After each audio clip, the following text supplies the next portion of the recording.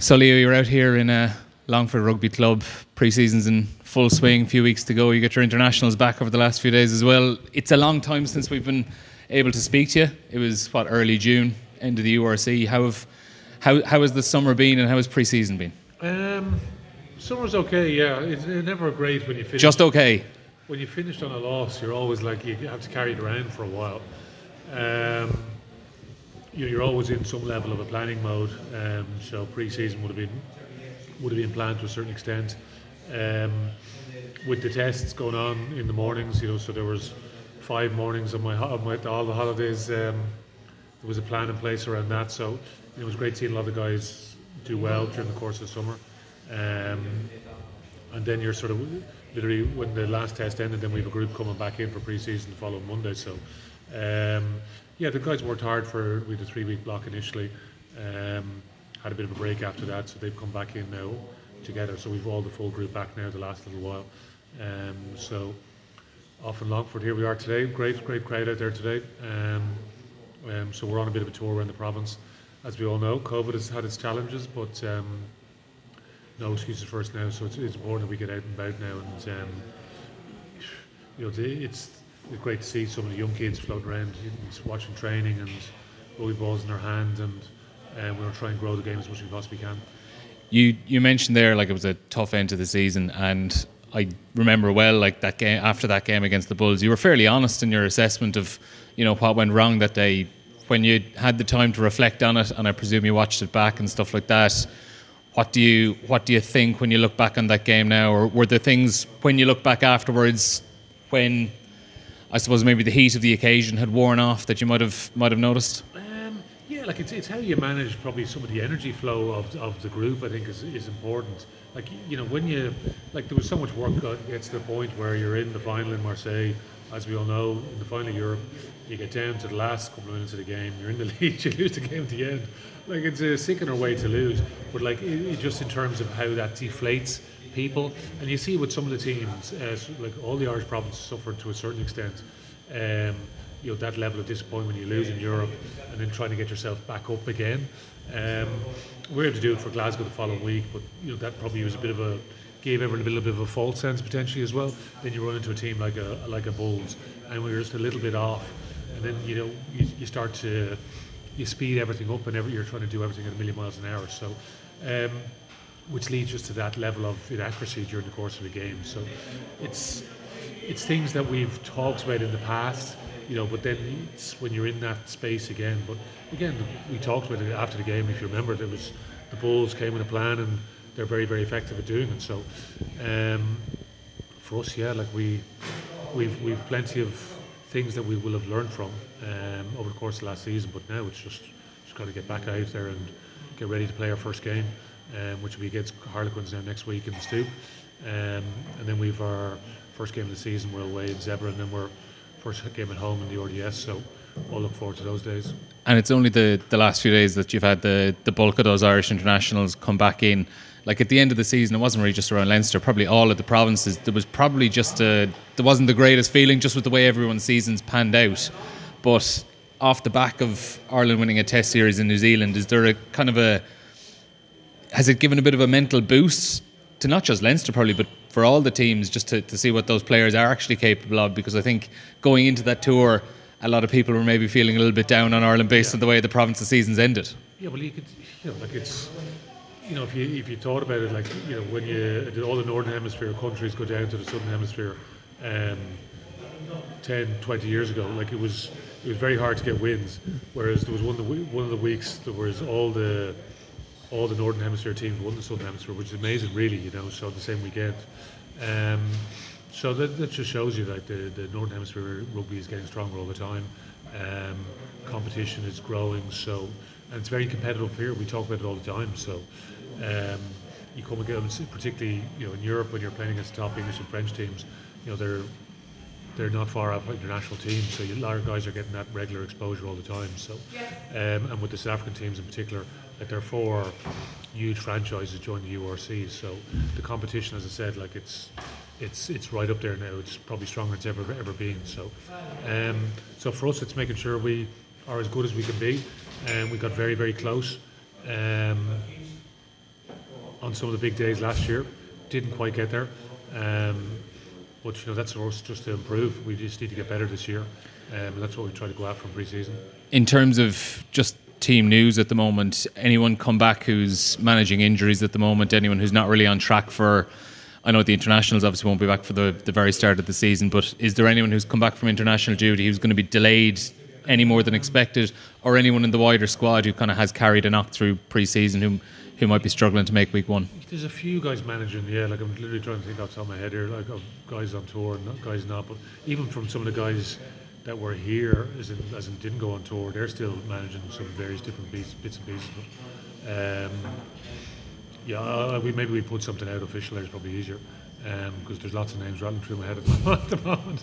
But that's just the nature of the game, isn't it? There's always some level of run repairs, and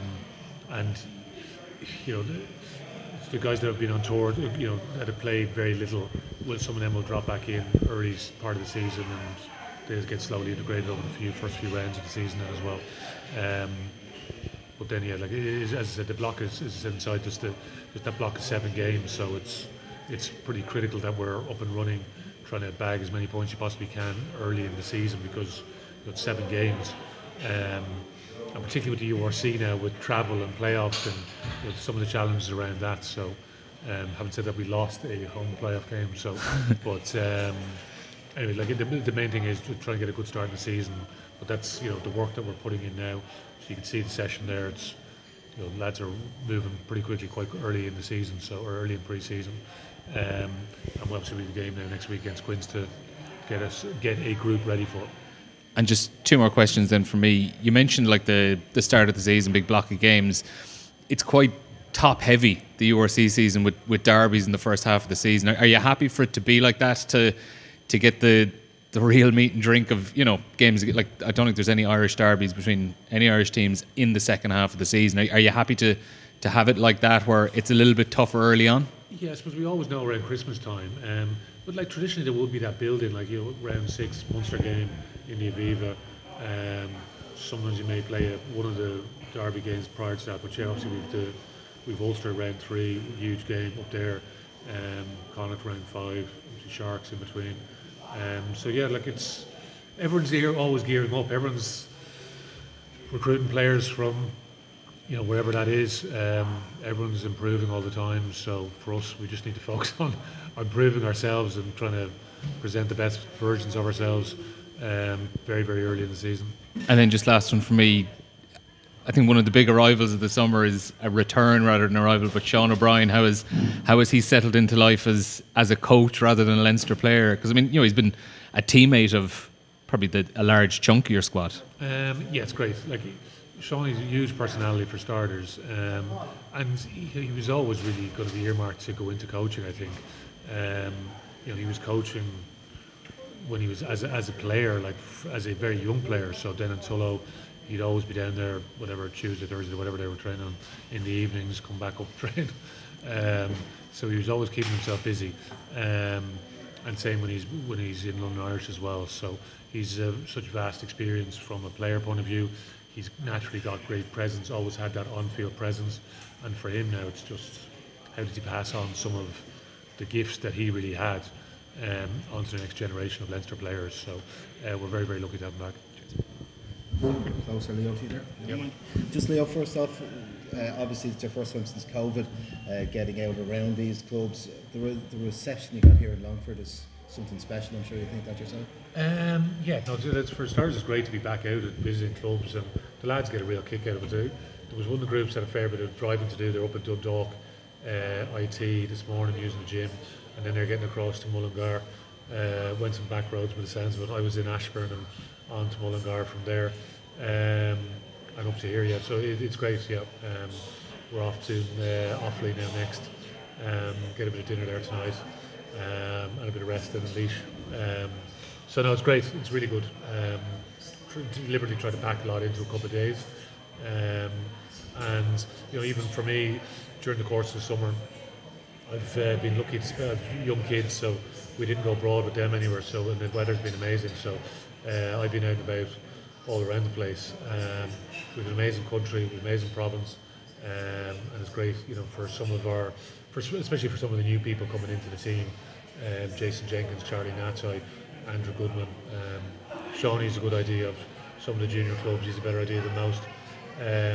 But for a lot of our, the people, even some of the coaches and players that have been here for a few years now, wouldn't have necessarily had the opportunity. As I said, COVID has been such a challenge for so many people. So to get out and reconnect and try and inspire young kids to pick up rugby balls in the first place over whatever take up over other sports, that's an important piece for us.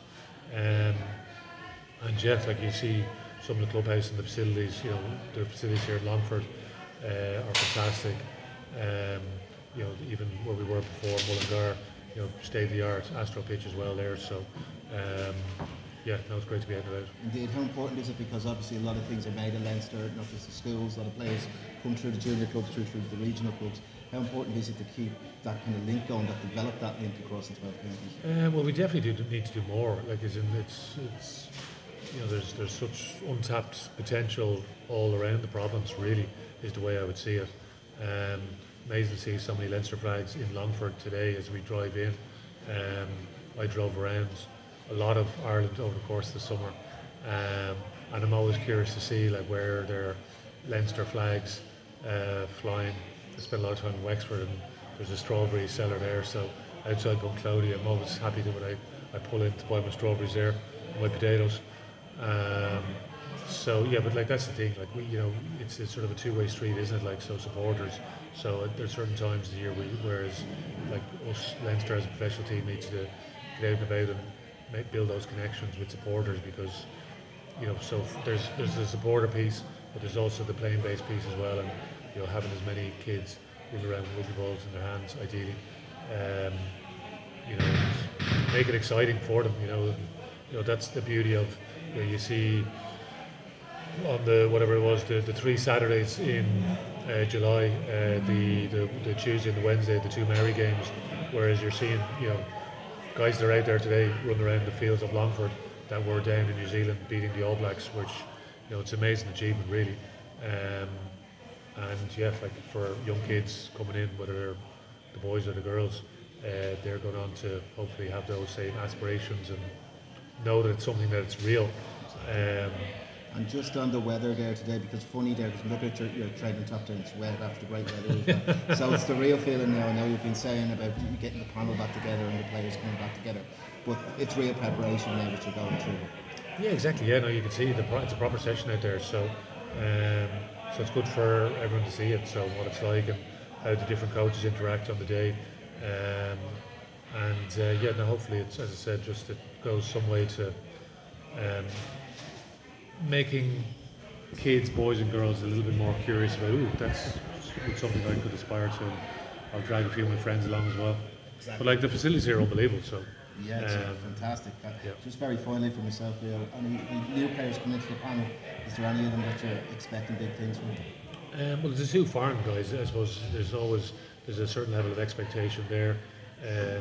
Charlie, very experienced player, was involved with a very successful Chiefs team, went on to play for the All Blacks, moved to France, to Lyon. We looked at him at that stage, and so I've always had kept a close eye on what Charlie was doing.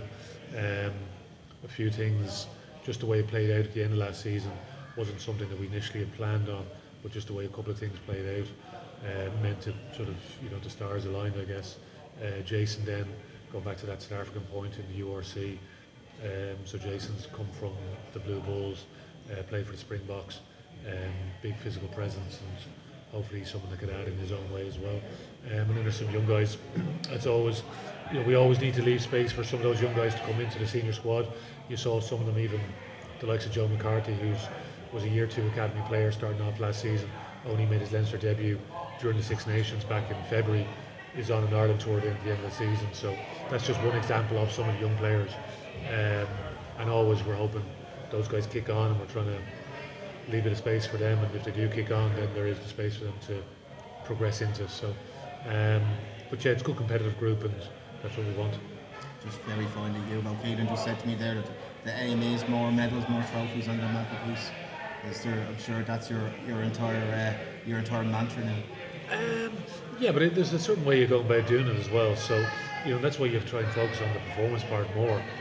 So that's the day-to-day, the week in, week out of performing well. Like, so when they turn up, there's proper intent and focus in everything that they do as players and staff as well, because it's a big responsibility.